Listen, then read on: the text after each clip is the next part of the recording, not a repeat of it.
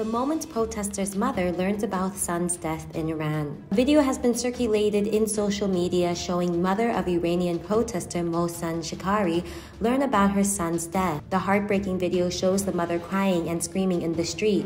A woman nearby tries to console her. Möhsün Şəkəri was hung on Thursday morning after being found guilty of waging war against God. This was the first known execution related to the anti-government protests that have rocked Iran since September.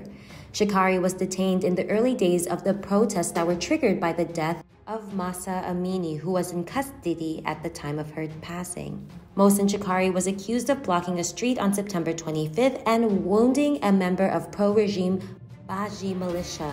Before his execution, the government circulated the video of Şəkəri's alleged confession. Iranian President Ibrahim Rəisi said on Friday that the authorities would pursue punishing anti-regime protesters.